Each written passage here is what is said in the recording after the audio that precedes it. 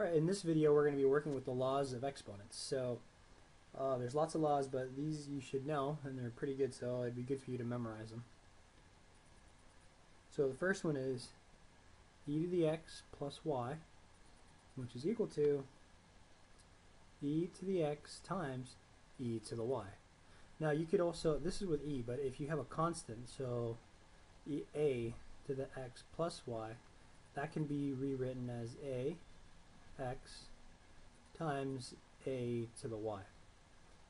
So now the second one, if you have e to the x minus y, you can rewrite that as e to the x divided by e to the y.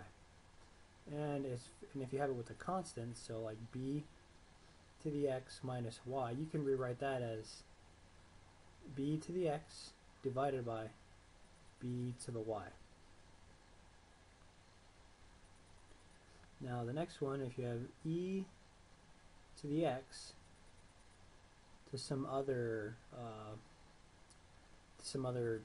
exponent, like c, you could say this is equal to, you can just move that right in, so that would be e to the cx. And if you have this with a constant,